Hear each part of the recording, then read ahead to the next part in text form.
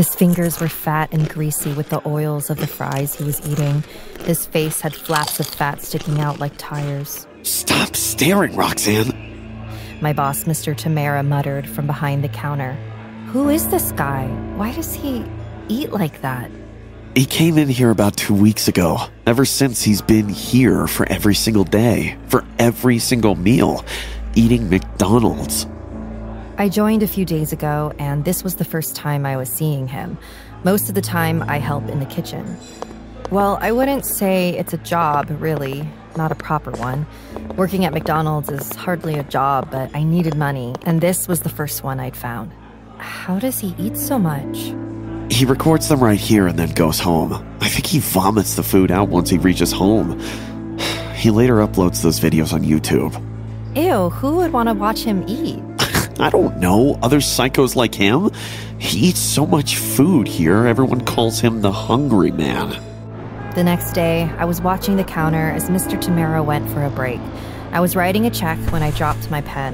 I looked back, picking it up. There he was. The Hungry Man stared down at me. Beads of drooling sweat trailed down his forehead, making their way down to his cheeks, where an uneven beard lay, which was disgusting. Bits and pieces of food were stuck inside it. What do you need, Mr.? I would like 3 Grand Macs and 4 milkshakes. Oh, whatever you have. Also 3 large fries. Please, hurry. I'm very hungry. Yes, I'll get it right now. He put a $100 bill on the counter and said, Keep the change. Then patiently waited while I went to the back and asked one of my coworkers to get the meal, all while trying to remove the sickly sweet smell of his breath from my lungs. As I waited for his order, I could see him eyeing me up and down. Minutes later, I went to his table to put his meal. He was recording himself on the phone. I placed the food in front of him and said, I hope you enjoy your meal. The man smiled and pointed to the camera, saying, Say hi to my followers, sweetie. They'll be loving it. He put me in the frame and started recording me. Sir, please stop recording. Come on, don't you girls love fame? You would even end up stripping for me if I paid you $100. What the hell did you just say? I flipped the tray filled with food and milkshakes on him. His clothes were drenched in milk and ketchup.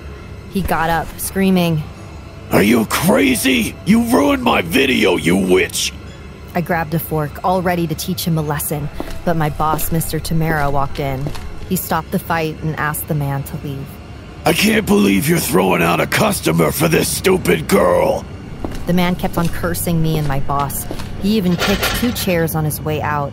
My boss called an emergency meeting and told all the employees that if that man is ever seen in this McDonald's, we must immediately call the cops. For the next 2 days, everything went fine until one afternoon. I got the call. Hello, this is McDonald's. What would you like to order? This is Officer Brad. Give the phone to your boss now. Oh, what? Don't waste my time, ma'am.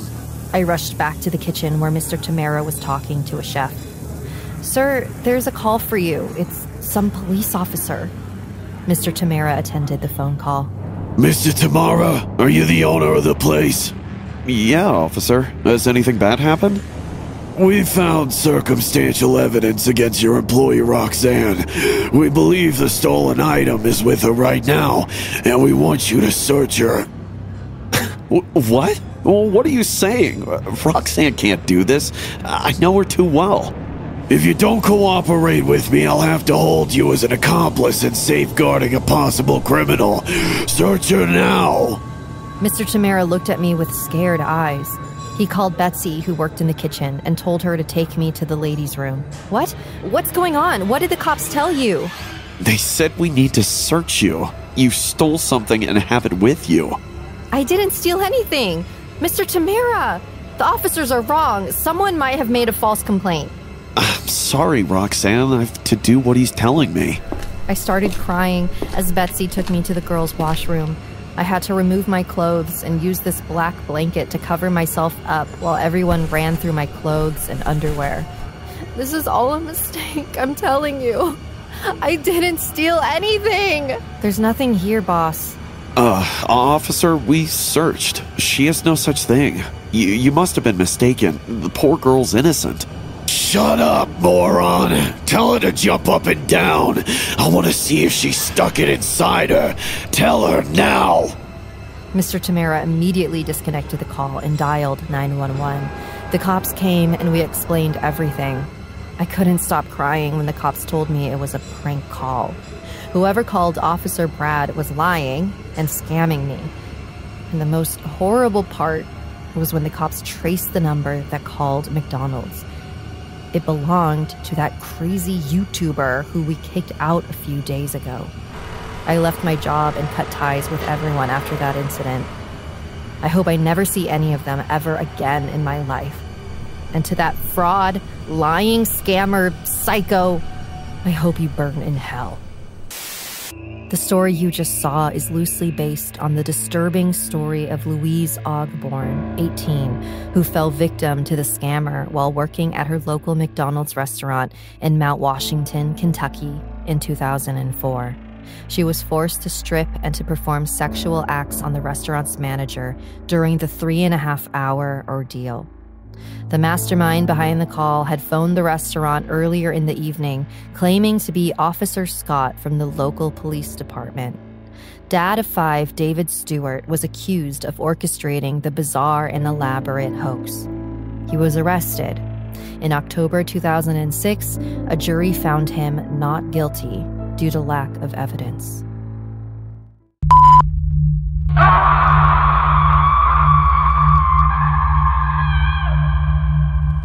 No way I'm going out with Jack. That dude is so messed up. You know what he said to Luna?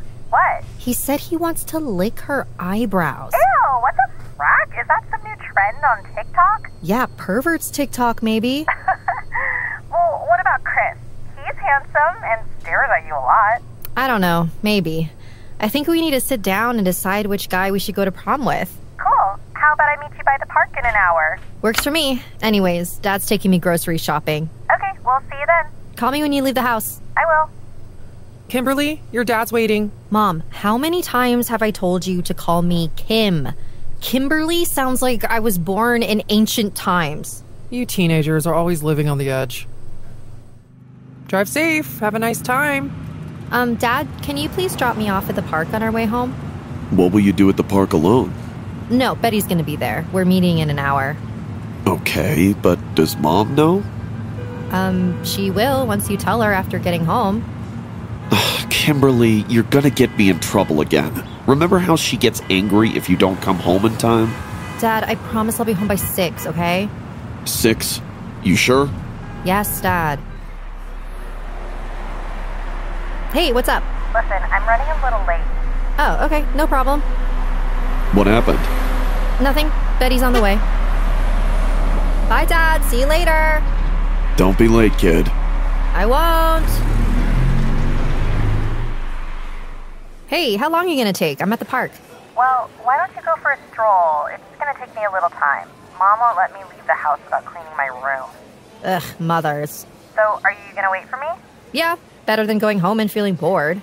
Maybe I will just go for a walk. There's McDonald's at the end of the street. You can wait there. I'll figure it out. Just hurry up, okay? Thanks, Kim. So funny. What a weirdo.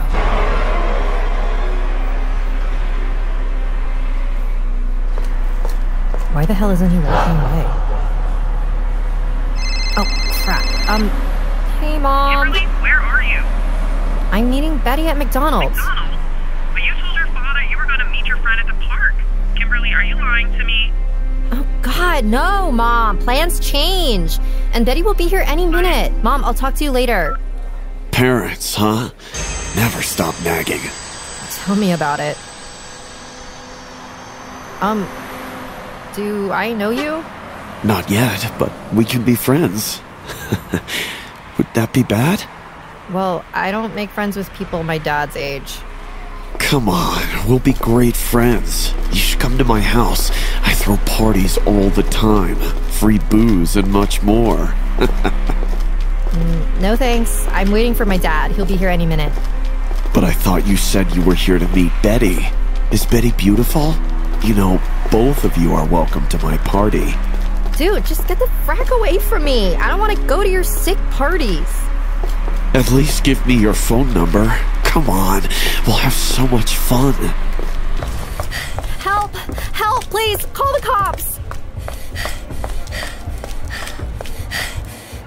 That man is harassing me. Please help me. Okay, calm down. You're safe here. I'll call 911 and also the manager. Can you please come and get me? I'm scared. The story you just saw is loosely based on this CCTV footage found outside a McDonald's outlet.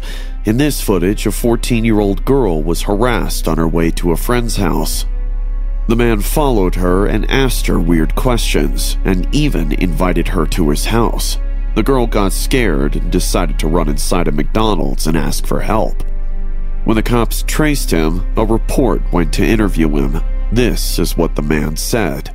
This is the guy they're looking for. That's not me. That's not you? Well, what are they looking for him for? You followed a 14-year-old into McDonald's? I was just talking to her, and then she told me that she's young, and I told her, oh, okay, I was just trying to ask her.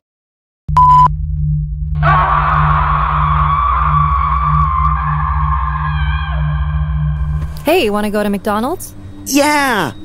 Emilio was out the door before I could even grab my keys. Emilio, my 7-year-old son, loves to go to McDonald's.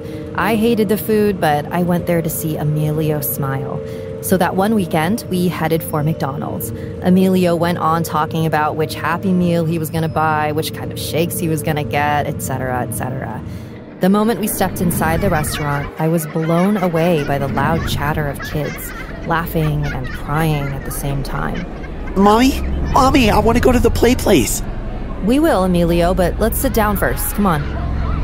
When my husband Peter and I arrived at the register, Emilio ordered a Happy Meal and a strawberry milkshake and an ice cream cone. I just asked for a water cup. At a tiny booth in the back, my son started eating his food. I was watching him being so happy when a man dressed as Ronald McDonald came to our table.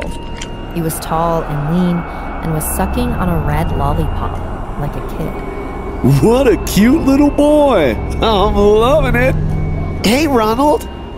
Well, hi, Emilio. Whoa, you know my name? I know all my friends' name. Are you having fun? I want to go to play place. Well, then what are you waiting for? Let's go. Emilio jumped out and ran towards the play place, following the clown. My husband yelled, Emilio, finish your food. Later, Dad. I watched him slide down the slippery slide and landing into the ball pit, and then I watched Ronald staring at my son. He was standing behind Emilio and watching him with a hungry smile. Mom, come here. My eyes shifted back to Emilio, and now he was going towards the tunnel. I looked back at the clown, and now he was looking at me from the play place. He slowly lifted his hand and gestured me to shush, putting his index finger over his mouth in a very creepy way. He then followed Emilio with an ear-to-ear smile. Seeing Ronald following him, Emilio started to run. He screamed while giggling, You'll never catch me. Yes, I would. Emilio jumped into the tunnel, and so did the clown. Oh my God, Emilio! I screamed and ran towards the tunnel. My husband followed as well. I waited at the end of the tunnel to see Emilio, but I don't know why I felt my kid would never come out. Each passing second felt like an hour. And then finally, Emilio slid down. His legs peeked out from the end of the tunnel, but he wasn't moving. I thought something really bad happened to my son. Even Ronald didn't come out from the tunnel, which was extremely concerning. With shaking hands, I crouched on the floor and peeked inside. What I saw chilled me to my bone. Emilio was lying on the tunnel, and Ronald was watching him, sitting right near his face.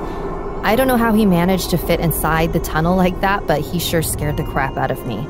I pulled my son out of the tunnel, and Emilio burst into tears. I started to panic. I thought Emilio must have blacked out or gone into shock or something, because the next thing I remember was talking to the cops. My husband was right beside me, and Emilio was in my arms. The McDonald's manager came out and told the cops. There's been a problem, officer. What problem? The guy dressed as Ronald McDonald didn't work here. Then what the hell was he doing near my child? Miss Rivera, please calm down. I understand what you're going through, but... Why wasn't there security to watch over the kids? My husband calmed me down, but I could hardly stop crying. The fear of losing your child is the worst in the world. I couldn't help but think how lucky I was to get my son alive from the hands of a maddening freak. The officers tore the place apart, but they couldn't find the man. Then they started asking questions to all the other customers eating there, but not one of them saw the man leave after I rescued Emilio from the tunnel. Everyone's eyes were on me and my kid, so the man must have taken this opportunity to run away. Cops later found a red, half-eaten lollipop outside the back door. No one knows who that guy was or why he decided to show up as Ronald McDonald in some random McDonald's. If you ask me, I think he was a psychopath getting ready to be a serial killer. But the story doesn't end there. After that incident, we stopped going to McDonald's. Emilio was so traumatized that he couldn't stand the red and yellow colors. He didn't eat burgers and fries for years. One night, my husband and I were watching the news when we heard about this kidnapping that happened at a McDonald's. The authorities said some man dressed as Ronald McDonald entered the restaurant and started playing with the kids. Some of the kids' parents got suspicious of his behavior. Moments later, when a 6-year-old girl named Casey went missing, her parents got concerned. Immediately, Casey's mom thought about the guy dressed as Ronald McDonald and started screaming. All the customers started looking for the girl when one of them found her going into the empty, dark parking lot, holding the hand of Ronald McDonald. Father of 3 kids, Jeremy Morgan, is getting blessings and praises from the entire state of California. After saving a 6-year-old girl from getting abducted, Jeremy has become the hero of the town. When our reporter asked Jeremy about this man trying to kidnap little Casey, this is what Jeremy told us. We were all looking for the kid when I saw her go into the parking lot with this weirdly dressed man. I rushed towards him and screamed at the man to stop. He stopped and turned back at me. He had evil in his eyes. Why do you think he dressed as Ronald McDonald? Well, obviously, it's easy to get near kids that way. I mean, I have no doubt that this man has tried kidnapping other kids before. Or, who knows, maybe he had. I'm loving it!